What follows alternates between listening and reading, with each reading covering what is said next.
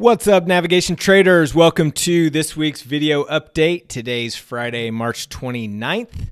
We're going to be reviewing our trades for the week. This is exclusively for our pro members. Before we do that, let's jump into the community and discuss who got caught being hot this week. Each week, we like to recognize one member of the community. This week goes to our friend Brent Crowley. Brent sent over a spreadsheet that he personally worked on himself. This includes some pivot tables. In fact, let me give you a quick sneak peek. This is what it looks like. So this is all of our closed trades going all the way back to when we first started posting in June of 2017, all the way through. So the cool thing about this table is we can simply add them to the end, and it updates all these other tables which break down all the strategy. It breaks it down by strategy, breaks it down whether it's a future versus a non-future symbol, breaks it down by symbols to give you kind of the overall profits per symbol, breaks it down by strategy so you can get an idea of what the total profits were per strategy, and then also average profit per strategy. So some pretty cool stuff. I want to take it even a step further here and kind of break it down by month and year, and we'll do some other cool stuff with it. And this is something that I will share with you all as well. But big shout out to Brent. Thanks for putting that together, Brent. You got caught being hot. All right, let's jump into the alerts for the week. If we take a look, starting with Monday the 25th was our first alert. And that was an opening adjusting trade in ZN, which is the notes. So we just added a short strangle in the notes, and implied volatility on TLT got up to 85. IEF was at 61. And so we just went ahead and added to this. So if we take a look at ZN, you can see earlier this week, Wednesday, the Fed came out and said that they are holding steady on rates. So they did not increase rates, and that was positive for the bond market, bond and note market. So you saw that it shot up. Now it's kind of retraced the last couple days, but that's where we are in the notes. So we've got two pieces on here. We've got our straddle here that we adjusted into. After price moved up, breached our break even, we rolled up our untested side, which in this case was the puts. And so this is what that looks like here. Price has moved up, since then. So we need a little bit of downside movement in the notes to get back into range there. And then we've also got our, this is the alert that we sent out. So this is the short strangle. So we just added some more credit, trying to work our way out of that one. So that one's dead centered, nothing to do there except for wait at this point. Next trade was an opening adjusting trade in DIA. So we added an iron condor in DIA. We've had kind of those short call verticals that were originally part of iron condors, and we've got one of those on left, which is this here. So we could use a little bit of downside to get back into range there. But then we went ahead and added an iron condor on here because implied volatility did spike earlier this week. And prices moved up a little bit since then, but still well within range here on our iron condor. So just continuing to hold that at this point. Next trade was a rolling adjusting trade in CL, which is oil. So we're getting down to that 21 days to expiration. So when we have uncovered options, naked options, we like to roll those when we get down to around that 21 days because the gamma starts to accelerate at that point. And so we went ahead and rolled out to June with 51 days. And so what we did here is price moved higher. So we just adjusted our puts up from 56 to 58. So we had the 56 straddle. We just rolled our puts up 2 strikes. And so now we've got the minus 58 puts and the minus 56 calls in June. Before we go to the platform, let me just skip up to today because we did another roll in CL as well. So we had 2 pieces on in oil. So that was the first one. Our second piece was still in May, but we just gave it a few days to kind of spread out these rolls. So at this point, we are 18 days to expiration. And with this one, we just kept basically the same strikes. The only difference is because we already had the minus 58 put in June, we just chose the 57.5 so that we didn't overlap there. So now we've got the 53 call and the 57.5 put in June as well. So let's go to the platform. I will hopefully tie that together for you. So these are the two pieces. So we've got the 53. Let me reset this so I can check the correct boxes. So we've got the 53 call and the 57.5 put. Okay, so that's this one here. Price is hanging out in the upper end of the range, so definitely could use some downside in oil to get back there. You know, I was hoping earlier this week, you know, when we came down here, I mean, if we just went down another $1 or so, I mean, we literally could have been out of these trades with a profit. That's how close we are. Of course, price ripped back higher, so we need to stay in it and extend duration. But we are, you know, we're pretty close in this one after that huge, massive move that we battled out of. Almost, I mean, we were that far away from even getting out this week at a profit, but I think we'll still be able to manage just fine. So anyway, let me go back to the Analyze tab. So that's that piece. And then our other one, which was a 56 straddle and now is a 56 call, 58 put. Price is hanging out right here. So again, just a little bit of a, you know, a couple moves down to a couple points down to 58 or 57.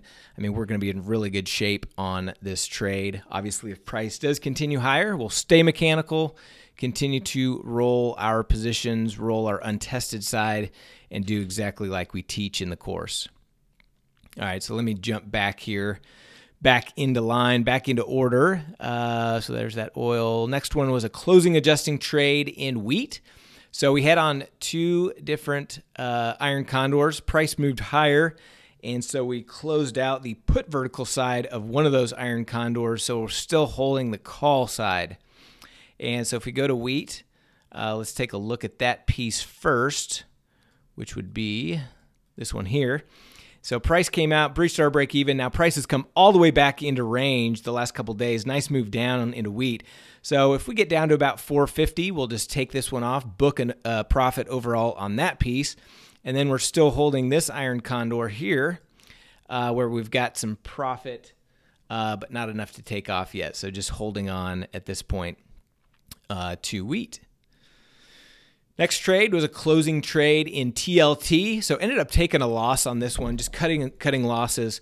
Couple of reasons. One, when I showed you the notes, I already mentioned that you know, the Fed came out and held steady on rates. Okay, so really the wind at the back is really to the upside on notes and bonds. Now, you know, there's nothing that says in the short term for sure that this thing can come down, but you know, my personal assumption, anticipation is that notes and bonds will, you know, if they do come back a little bit, they will continue to the upside. But, you know, who knows? I could definitely be wrong, but I like to play with things with the wind at my back a little bit. And at this point, wind is at the back of higher prices in notes and bonds. And the fact is we've already got exposure in the notes, you know, so I didn't want that much short exposure. And when I say short exposure, that one's pretty delta neutral. But remember what I showed you here on this piece on the straddle. We're bearish here, right? We need that to move down as well. So those couple things in conjunction, you know, with what the Fed did, you know, I just didn't want that much exposure, short exposure in the notes and bonds together. And so for that reason, I cut loose TLT and just took a loss on that one. So it was about an $875 loss. So not a good one, not one that I like to do. I did get a question in the community about, hey, you know, why didn't we, or why, you know, can't we roll this?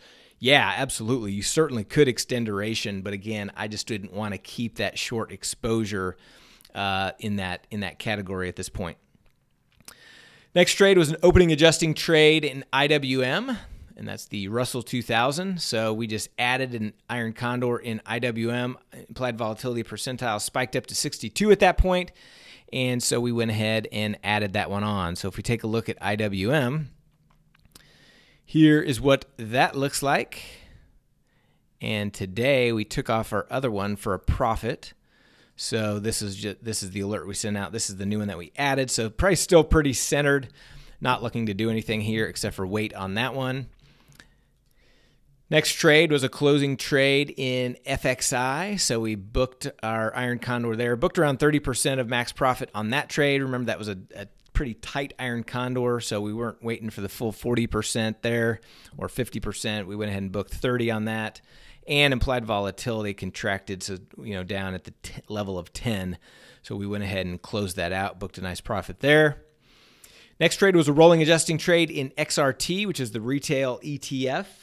And so we just rolled our short strangle from April. We got down to that 21 days to expiration, rolled it out to May with 50. Kept our strikes exactly the same. I just mentioned we need lower prices here. And we're not going to add to this because implied volatility is fairly low. You can see the IV percentile at that time was 15. If we take a look at XRT, it has moved down a little bit since that roll. Just looking for a little bit more downside to benefit that. And of course, if implied volatility does pick up in there, we would potentially add to this. But I mean, look at this. It's gotten even lower. IV percentile of 2, IV rank of 4. So definitely not looking to add to that one at this point. Next one, rolling adjusting trade in SMH. This was a very similar position where we had an inverted strangle. We just rolled this out from April to May. We were down under that 21 days to expiration. We were at 20, so we kept the strikes the same. And then we've also got another set of short strangles in April. So that's under 21 days to expiration as well, but we just want to spread out these rolls. We don't want to do it all on one day. And so that's where we're at here. Let's take a look at SMH. So we've got these two pieces on. We've got the one that we just rolled out to May, and that's this one here. So you can see price is kind of hanging out in the upper end of the range. We just need a little bit of down movement to get back into good shape there. And then this one here has not been adjusted, and this one's still in April. Now what I'm hoping happens is that we just get all we need is a little tiny move into early next week, and we'll just go ahead and close this one out and book it. If it does continue higher early next week, however, we'll roll up the puts and roll out to May. So we'll roll up the puts to around the 30 delta, and then we'll roll that out to May to extend duration on the trade. Obviously, the best would be if it just moved a little move down. We went ahead and booked that, got out of it, and then just kept our other piece that's already in May. So we'll see what happens. And next trade, rolling adjusting trade in CL. I already went over that one. That was the second piece in oil that we rolled. And then lastly today, our closing adjusting trade in IWM, where we closed out that other iron condor, booked over 45% of max profit on that piece of the trade, and I already showed you IWM on the charts. All right, so those are all the alerts. Let's take a look at some of our other positions, starting with /6B, which is the British pound. Now, implied volatility has stayed high in here because there is still some fear or uncertainty, I should say, around the whole Brexit issue that's going on in Europe and the UK. The date has been extended on the final decision of that. So if we look at FXB, which is the corresponding ETF, you can see, I mean, look at this implied volatility. It's been high for a long time, which has been good to trade with, but we need a little bit of a contraction here to get back to profits in 6B. We're basically at break even on the trade overall, but looking to get some profits. I mentioned CL, ES. We've got this long put vertical that we're just holding for that short delta exposure. Speaking of short delta, we are at about 2-to-1 on our short delta versus theta ratio. So decent little position there. I mean, right where we want to be. I mean, 2 to 3-to-1. Either 2-to-1 or 3-to-1 is ideal. Remember, we fluctuate within that range of between 1-to-1 and 5-to-1 typically, but we're in good shape on our overall ratio there. Natty gas, we need some upside movement in nat gas. Here are our two pieces combined. If we break these up and take a look, here's the first one. You can see price is hanging out here down near the lower end of the range. If we look at just the calls, what you'll see is we still got a decent amount of premium, so nothing, no urgency to adjust that yet. And then here's the other piece where price is down here out of range. If we take a look at just the calls here, again, we've got a little bit of wiggle room to let it go. If it does continue lower, we will continue to stay mechanical, roll down those calls, and just continue to play the game. I mentioned ZN, mentioned ZW, I mentioned DIA. Disney, we've got a short strangle on in Disney, dead centered, got some profit, just waiting for some more before we take that off. EEM, we've got this short call vertical. We're basically at break even on the trade overall, even after a couple of adjustments. So just looking for a little bit of downside. I mean, if we can get down to, 41.5 bucks, just a couple bucks lower, $1.50 lower, we can book a nice profit here of over $400 on the trade. But we need that downside. I was hoping we were, earlier this week we were down here, and I was hoping we were going to just continue to roll over, but of course, popped its head up, and now we're back here to our break-even point on the trade. So just continuing to wait there. EWZ, got a short strangle on here. Implied volatility spiked higher earlier this week. Sold some premium. We've got a little bit of profit here, but not quite enough to take off. I mentioned IWM. IYR. We've got this tight iron condor. Now, this is one where we could have adjusted today. I looked at it to adjust, but figured I'd give it over the weekend, see if we can get a little bit more downside, get back into range here. If we take a look at just our untested side, you can see a lot of that premium sucked out of there, but we still have a little bit of room, a little bit of leeway to let this go, and that's why I just held it over the weekend. Hopefully we get back into range early next week. If not, we will close out the untested side. As far as the implied volatility, it's creeping back down again, so probably would not be looking to add to this unless implied volatility popped higher. J&J, I looked at getting out of this one for a profit of a couple $100, but we really were looking for at least 20%. We're at about $250 of profit. Unfortunately, it's come down a little bit since then with implied volatility contracting, but if we can get a quick pop higher into early next week, we'll go ahead and take this one off. NVIDIA, this one's been kind of frustrating. Price was way down here. We almost had to adjust to this side, and then it ripped back higher as it dead centered, but we didn't quite have enough profit at that time to take it off, and now it's ripped even higher, now hanging out in the upper end of the range. So if we can just get a little bit of a downside movement back down to about the 170 level, we should be able to book a nice profit here. Obviously, if it continues higher, we'll close out the untested side and see what happens. There is not earnings coming up anytime soon, so we don't have to worry about that for a while. So we've got some time in NVIDIA. We are in the April cycle, so we've got 20 days there. So got some time. Hopefully we get a little bit of downside in NVIDIA and we can book that one. QQQ, we've got these two sets of short call verticals. One of them just out of range here, so looking for some downside to benefit that. The other is in the profit, but just waiting for some more before we do anything there. So holding those for that short delta exposure. I mentioned SMH. SPY, we've got an iron condor here. Spread this out so you can see it a little bit better. Price is hanging out up here in the upper end of the range, so a little bit more theta decay, a little bit of downside movement would benefit that. XLK, need some downside to get back into range here. This is a long put vertical that we put on specifically for that short delta exposure, and we've rolled a couple times, and so just continuing to hold that one at this point. And XRT, I mentioned that one, just looking for a little bit of downside, more time to pass before we do anything there. So those are all the alerts. Those are all the trades. The other thing I was going to show you guys is in the members area. If you look at current portfolio, I've started adding the image of the actual Analyze tab. So if you scroll down here, as we kind of make these adjustments and add trades, we're adding that in. You'll see a couple that still don't have it because we haven't made an adjustment yet or anything, but hopefully that's helpful. One thing we were planning on putting the current portfolio and the closed trades and everything in the community. The problem is, unfortunately, with that platform, it does not allow us to post things without without members being able to comment. And when you comment, it kind of brings it up to the beginning of the string. And so we're looking for a way to be able to post those so they're just static, so that members can view them without posting on them and kind of messing up the order. So we're working on that, but for now it's going to stay in the members area.